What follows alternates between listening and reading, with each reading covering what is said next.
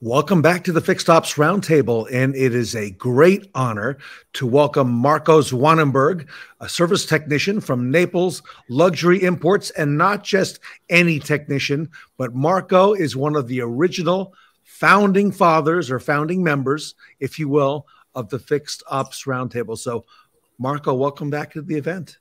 Why, thank you, Ted. Thank you for having me. Hi, Kara. How are you doing? I'm wonderful. Thanks for being here. Perfect. Oh, it's a pleasure as always. Glad to be a part of this and love to see where this is all going and where it has gone from the very first moment. Wow. Yeah. Marco, you were there at even before the very beginning, right? And correct. You know, Kara, we just had Marco on the Monday night show, so I know you had a chance to get to meet Marco, and she told me she was very impressed, Marco, with you know, all the things that you told us at that, and I know the audience was as well. Perfect.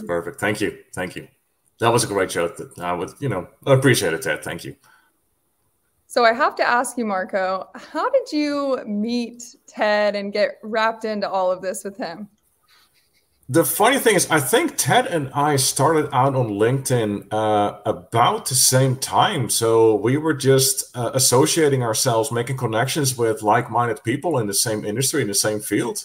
So we connected and, you know, we commented back and forth on each other's posts. And one day Ted just gives me a call. It's like, hey, I'm in Orlando. It's like, how far is it from Naples? It's like about a 4-hour drive. I was like, you want to meet up? I was like, sure, why not?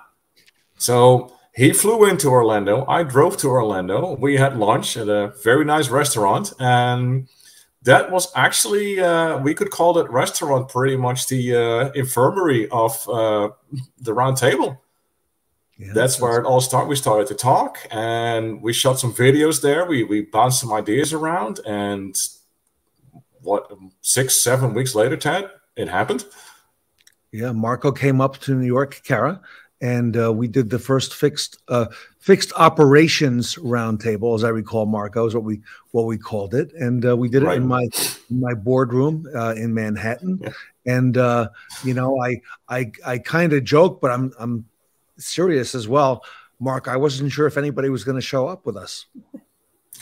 And did that room fill up? And did we tick off some of your fellow lessees over there? Yeah. They, Kara, I tell you, this was a loud and boisterous group, right? So yes. They were not shy, and I'm not sure that even New Yorkers were ready for you know, the group that was in that conference room. Correct. But all the videos and pictures that were taken that day and posted by all the ones individual that were there, it just exploded, and that just showed. You know, what I told you is that the industry needs this peer-to-peer direct information, bouncing ideas around. It's been great. And speaking of which, you recently had a post on LinkedIn, which really blew up. And if I can, I'll show some photos that you put on there. What inspired, Marco? What inspired you to make this post?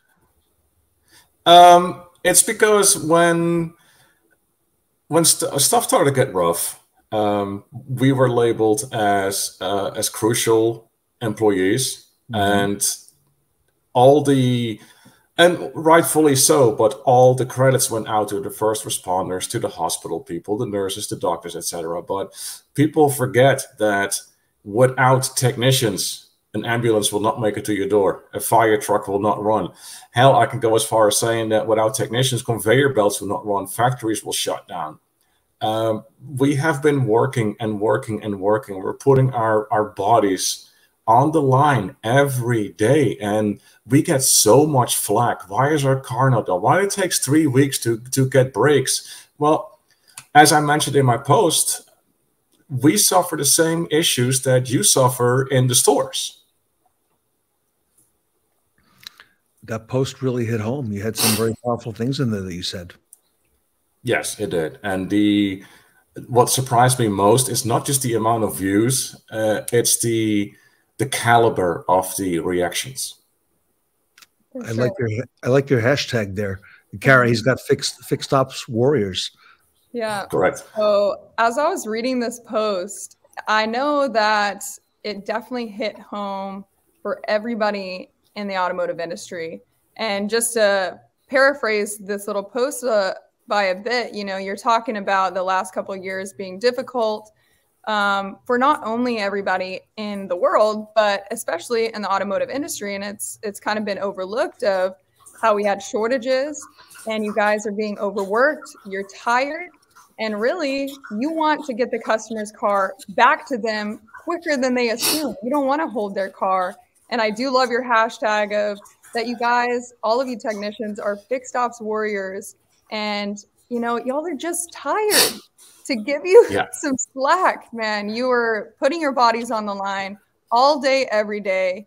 And the cars are so complex that you want to take care of the customer and give them the best experience possible. And that y'all are here for them and you want to relay that to all consumers. So I think the last line sums it up pretty well. You guys are unicorns and what you do is nothing short of magic. Correct. I always said Disney has nothing on us.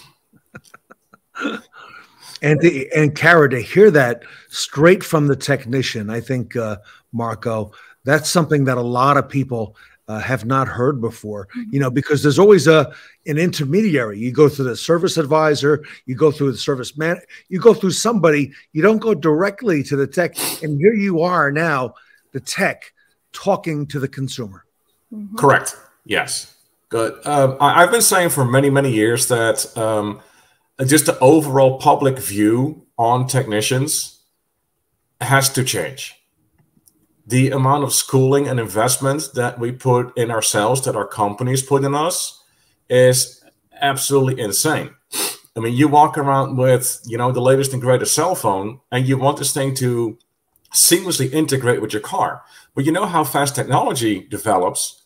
Same goes for us, but we have to keep up with everything. We almost have sometimes weekly trainings, whether it be online or being sent to classes.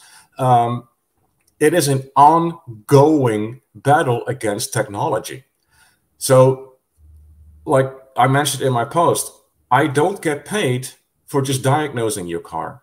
I get paid for fixing your car. We're not a parking lot. I don't want to hold your car for weeks waiting on a part. I want to get your car in and out that same day for multiple reasons. Free up a loaner so another customer can come in. Everybody can get paid, going all the way from the GM to the technician, and customer satisfaction.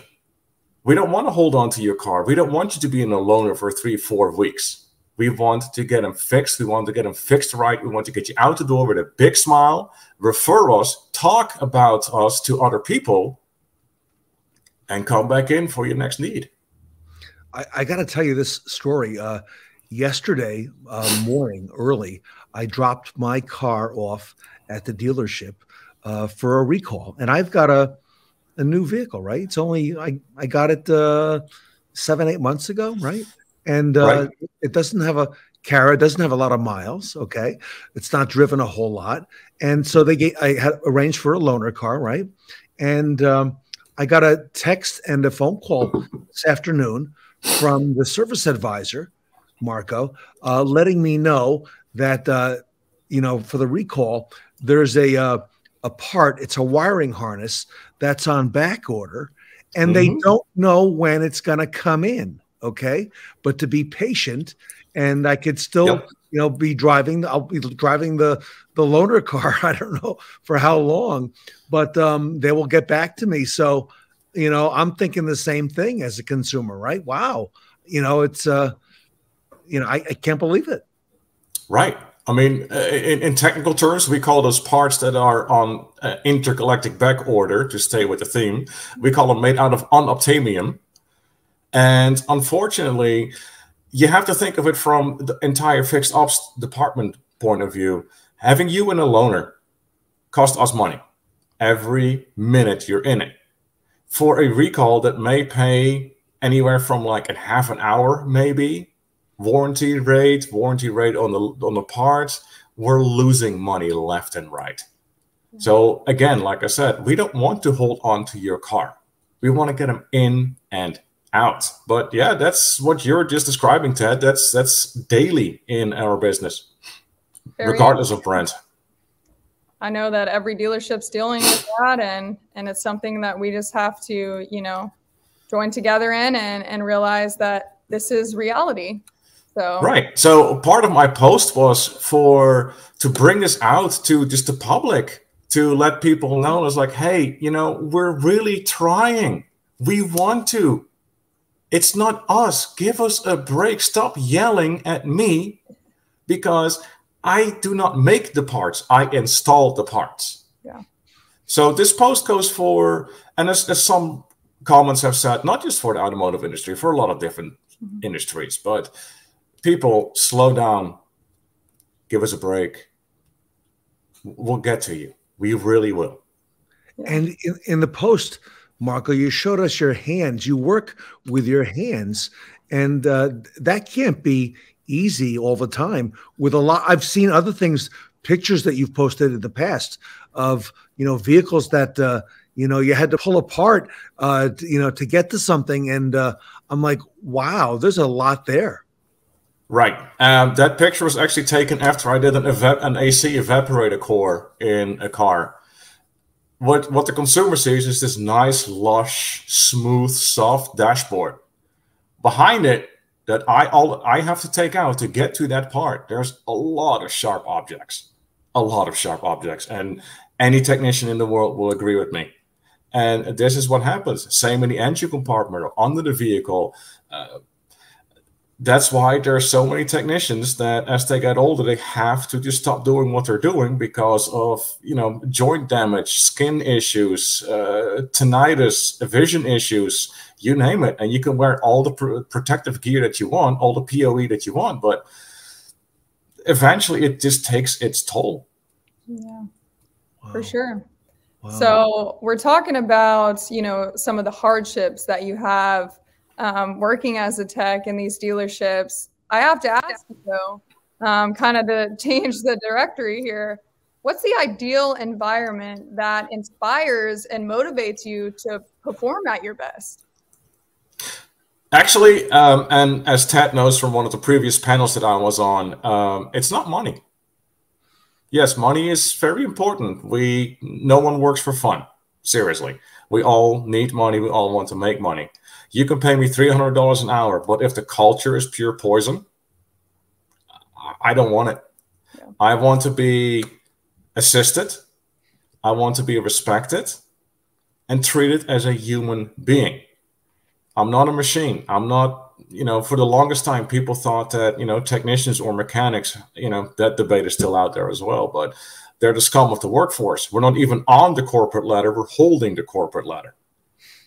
While the vast majority of profit for a dealership comes out of fixed operations. There's a reason why they call it fixed ops absorption, not variable ops absorption. We keep the doors open. We pay for everything.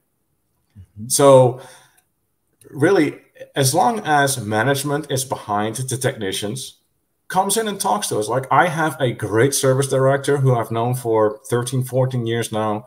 The GM is fantastic. He knows everybody by name, even outside of, I ran into him yesterday after work and just like, hey, hi, how are you doing? And how's the kid? And perfect. Just on a human level instead of, oh, I'm the GM and you're the technician. No, it's just, we want to be respected. We want to be recognized. Yes, also tell me what I'm doing wrong or how I could do it better, because it's all still a learning curve, even after 25 plus years of being in this industry. As fast as it develops, give me the help that I need in the form of, give me a reliable internet resource, like a reliable internet speed. Give me the tools that I need. Give me the support, but treat me as a human being. Marco, why do you think the great majority of technicians don't speak up like this, and we don't hear this from the techs? Why is that? With you know, I know that in dealership the technicians know what's going on, but why are they not as vocal? I think it's a multifaceted issue. First of all, I think that as a technician, I am in a unique pivot point here of being so involved with you and the Fix Up Roundtable that I'm actually allowed to have a voice and being brought on for segments like this, or the Monday evening thing that we did, or the panels that we did. And I think that most technicians are just not even on LinkedIn. And what they post is more about their technical accomplishments versus maybe they're afraid of retaliation. Maybe they're afraid of losing their job or anything along those lines. But people need to speak up, and I'm not afraid to.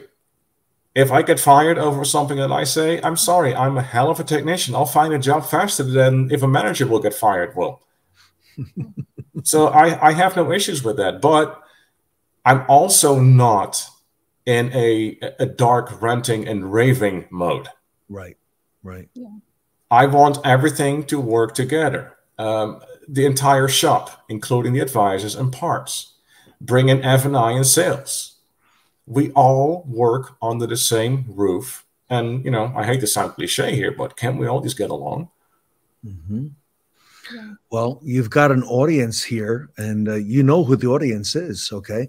You know, we've got the dealers and GMs, we've got, you know, managers, we've got advisors, we've got people all around the industry watching us today, you know, allied industry, OEMs, DMS providers. So, you know, you've got everybody's ear, Marco. So if you had to have this opportunity, which you do now, what would you want to let everybody know?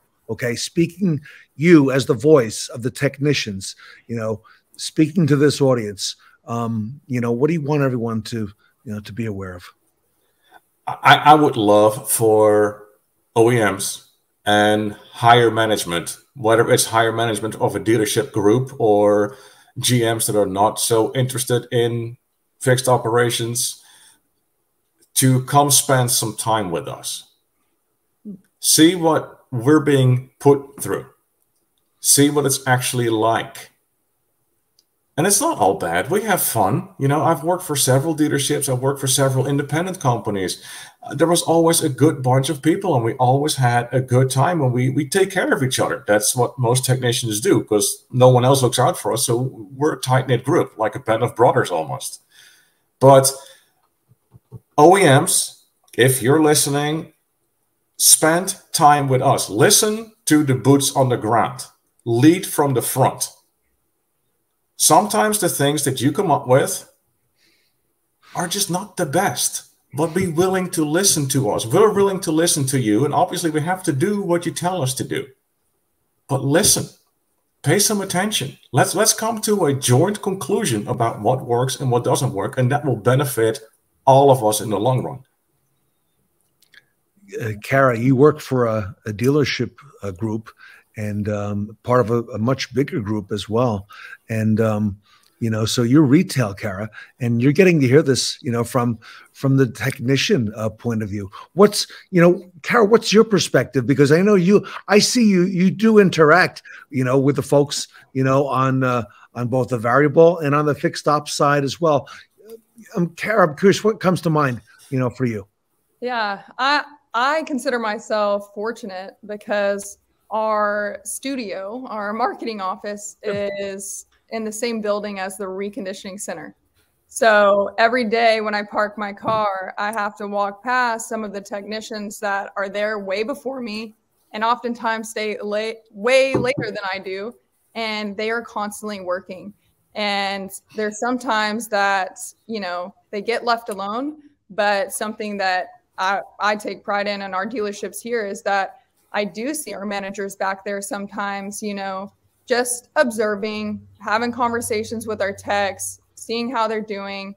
And we do have kind of a close-knit family here, but I've seen other dealerships that might not. You know, I don't even pretend to know what happens back there, but I can tell you one thing is I don't know what time they get here. I don't know if they even take a lunch break, and they leave after dark. So these guys are committed, and women are committed to their jobs. And I know that they're working their hardest to make sure that our process is as tight-knit as can be. So I have a greater appreciation because I see it on the forefront every single day versus maybe our sales staff and stuff. But I know how hard you guys work, and y'all are always there when I walk next door to ask a question about a car. It's just when I have issues, they are quick to answer. They've always got solutions for me, and our dealerships would not work. Our sales staff could not sell cars if it wasn't for these guys in our service department and our reconditioning center working so hard every single day.